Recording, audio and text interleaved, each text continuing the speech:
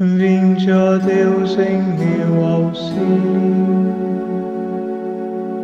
Socorrei-me sem demora.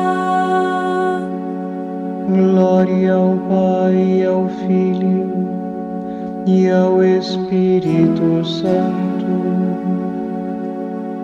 Como era no princípio, agora e sempre. Amém. Aleluia.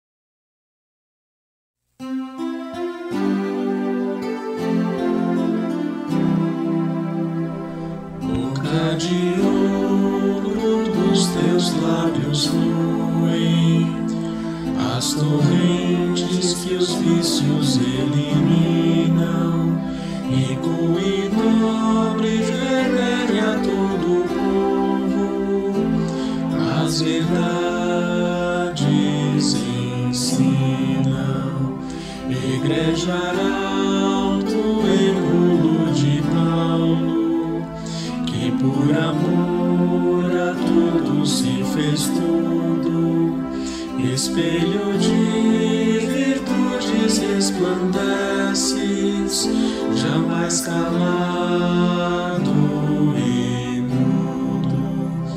Bem mesmo imperador pôde dobrar-te, irás não temes, desejas glória, ganhas do exílio a púrpura de Marte, a palma da vitória.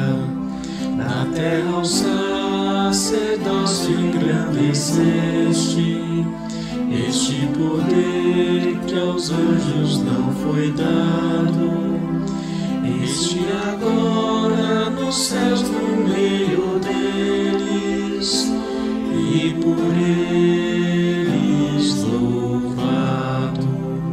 Venha em nosso auxílio as tuas preces, e que ao reino do céu chegar possamos, enquanto unindo a tuas nossas vozes, ao Deus Trino louvamos.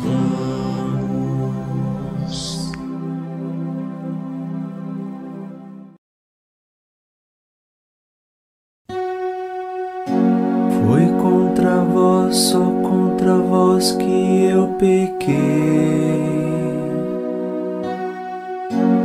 Ó meu Deus, misericórdia e compaixão.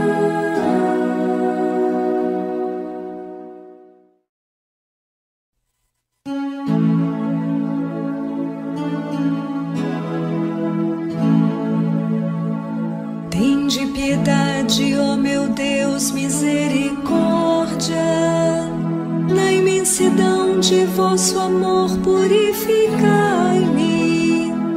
Lavai-me todo inteiro do pecado e apagai completamente a minha culpa.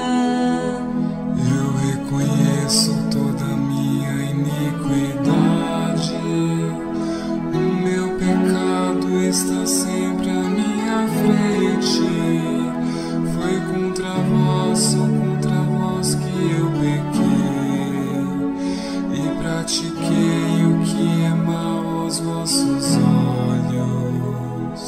Mostrais assim quanto sou justo na sentença, e quanto é reto o julgamento que fazeis. Vede, Senhor, que eu nasci na iniquidade, e pecador já minha mãe me concebeu. Mas vós amais os corações que são sinceros, na intimidade me ensinais sabedoria. Aspergi-me e serei puro do pecado, e mais branco do que a neve ficarei. Fazei-me ouvir cantos de festa e de alegria, E exultarão estes meus ossos que esmagastes. Desviai o vosso olhar dos meus pecados e apagai todas as minhas transgressões.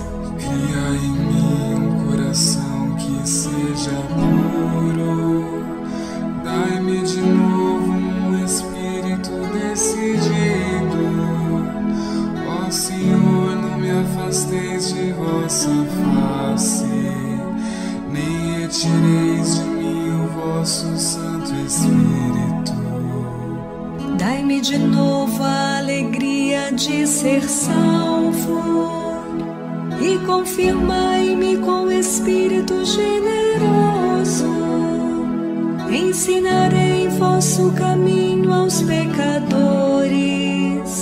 e para vós se voltarão os transviados. Da morte como pena libertai-me, e minha língua exaltará vossa justiça. Abri meus lábios ao Senhor para cantar, e minha boca anunciará vosso louvor. Pois não são de vosso agrado os sacrifícios, e se oferto um holocausto rejeitais. Meu sacrifício é minha alma penitente. Não desprezeis um coração arrependido. Sede benigno com Sião por vossa graça. Reconstruir Jerusalém e os seus muros, e aceitareis o verdadeiro sacrifício, os holocaustos e oblações em vosso altar. Demos glória a Deus Pai onipotente e a seu Filho Jesus Cristo, Senhor nosso, e ao Espírito que habita em nosso peito, pelos séculos dos séculos. Amém.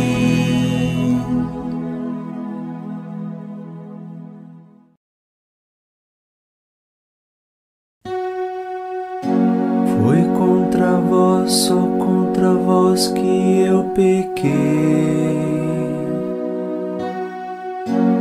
Ó meu Deus, misericórdia e compaixão.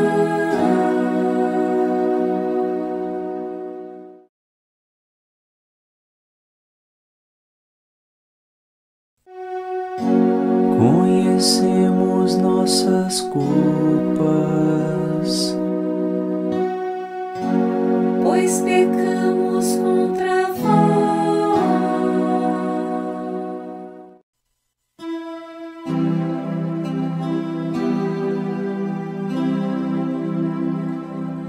Os meus olhos, noite e dia, chorem lágrimas sem fim. pois sofri um golpe horrível, foi ferida gravemente a Virgem filha do meu povo. Se eu saio para os campos, eis os mortos à espada. Se eu entro na cidade, eis as vítimas da fome. Até o profeta e o sacerdote perambulam pela terra, sem saber o que se passa. Rejeitastes por acaso ajuda inteiramente. Por acaso a vossa alma desgostou-se de Sião? Porque feristes vosso povo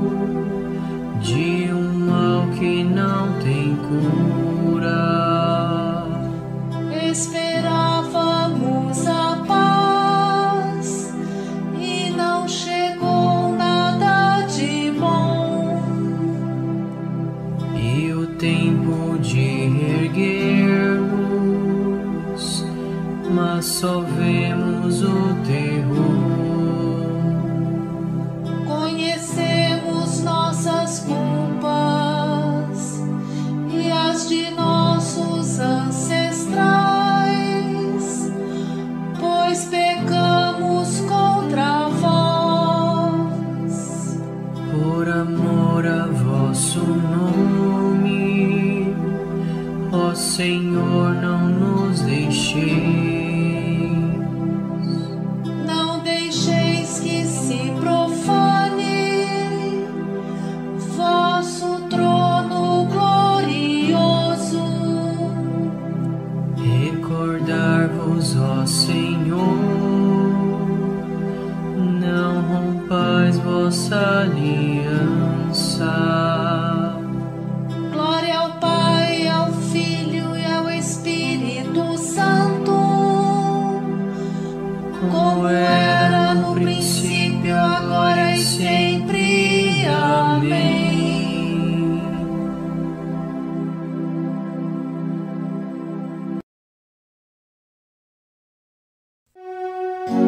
Conhecemos nossas culpas, pois pecamos contra vós.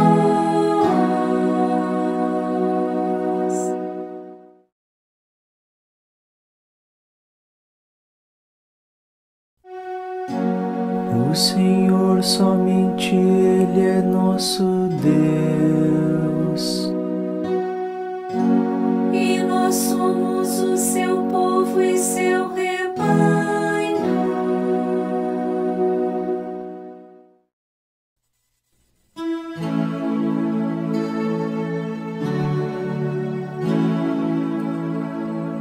Aclamai o Senhor, ó terra inteira, servi ao Senhor com alegria, ide a Ele cantando jubilosos. Sabei que o Senhor só Ele é Deus, Ele mesmo nos fez e somos seus. Nós somos seu povo e seu rebanho. Entrai por suas portas dando graças, e em seus átrios com hinos de louvor. Dai-lhe graça, seu nome bendizei. Sim, é bom o Senhor e nosso Deus, sua bondade perdura para sempre, seu amor é fiel eternamente. Glória ao Pai, ao Filho e ao Espírito Santo, como era no princípio, agora e sempre. Amém.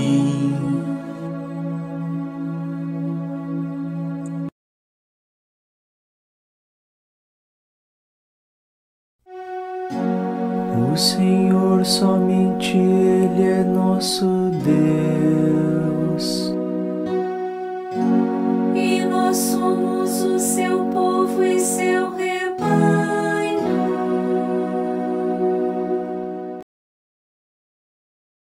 Aprendi a sabedoria sem maldade e reparto-a sem inveja. Não escondo a sua riqueza, é um tesouro inesgotável para os homens. Os que a adquirem atraem a amizade de Deus, porque recomendados pelos dons da instrução.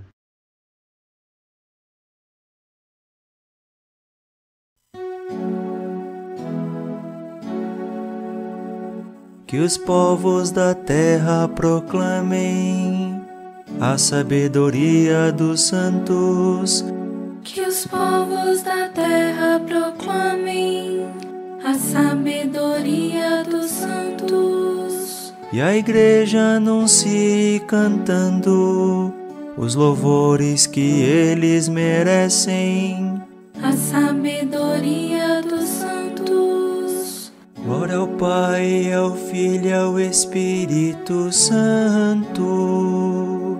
Que os povos da terra proclamem a sabedoria dos santos.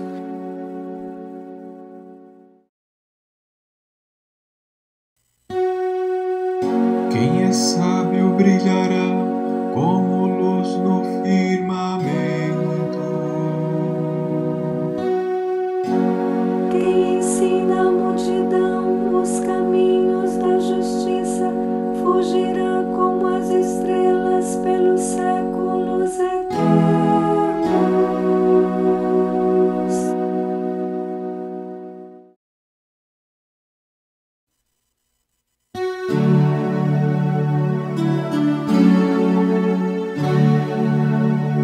Bendito seja o Senhor Deus de Israel, que a seu povo visitou e libertou, e fez surgir um poderoso Salvador na casa de Davi, seu servidor, como falara pela boca de seus santos, os profetas desde os tempos mais antigos, para salvar-nos o poder dos inimigos e da mão de todos quantos nos odeiam. Assim mostrou misericórdia a nossos pais, recordando a sua santa aliança e o juramento a Abraão, nosso pai, de conceder-nos que, libertos do inimigo, a ele nós servamos sem temor, em santidade e em justiça diante dele, enquanto perdurarem nossos dias. Serás profeta do Altíssimo, menino, pois irás andando à frente do Senhor, para aplanar e preparar os seus caminhos, anunciando ao seu povo a salvação, que está na remissão de seus pecados, pela bondade e compaixão de nosso Deus, que sobre nós fará brilhar o sol nascente, para iluminar a quantos jazem entre as trevas e na sombra da morte estão sentados, e para dirigir os nossos passos, guiando-nos no caminho da paz. Glória ao Pai, ao Filho e ao Espírito Santo, como era no princípio, agora e sempre. Amém.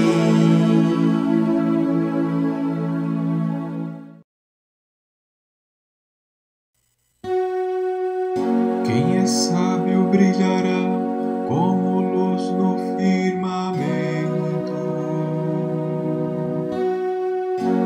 Quem ensina a multidão os caminhos da justiça, fugirá como as estrelas pelos séculos eternos.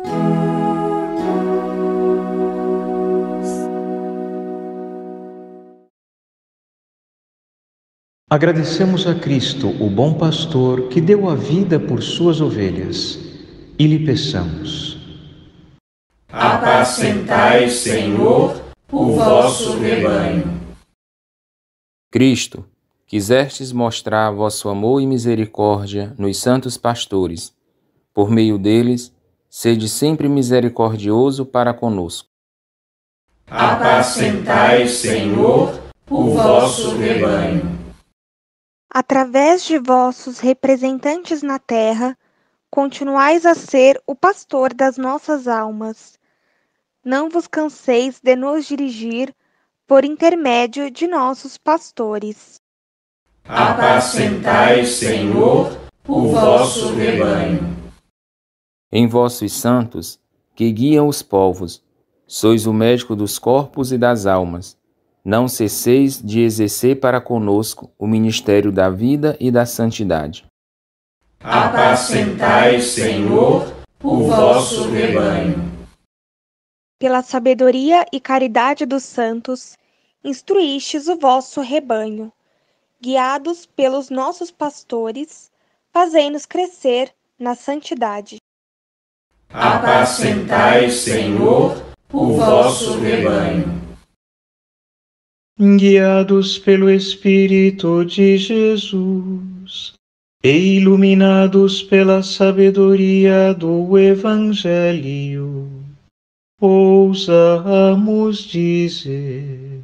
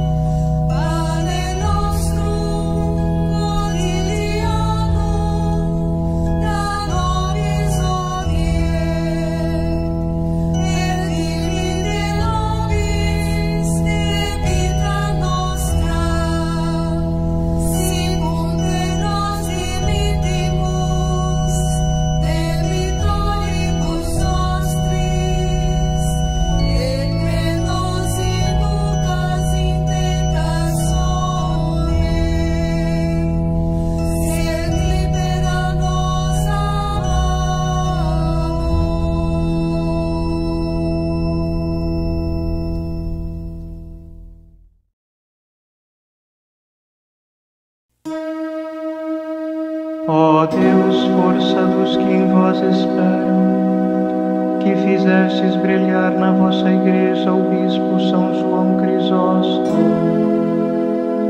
por admirável eloquência e grande coragem nas provações, dai-nos seguir os seus ensinamentos e robustecer-nos com a sua invencível fortaleza. Por nosso Senhor Jesus Cristo, vosso Filho, na unidade do Espírito Santo. Amém.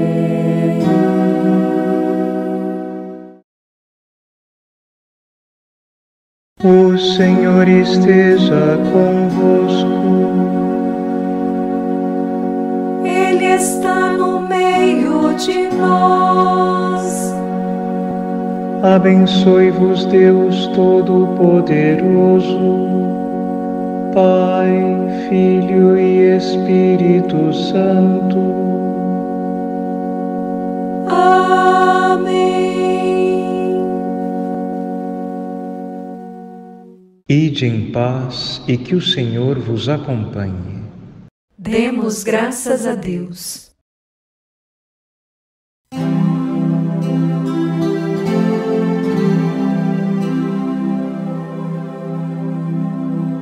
Ó Virgem Mãe, tu que és a nova arca da aliança, carregando por 9 meses aquele que é o Senhor do céu e da terra, ajuda-nos a reconhecer a presença do teu Filho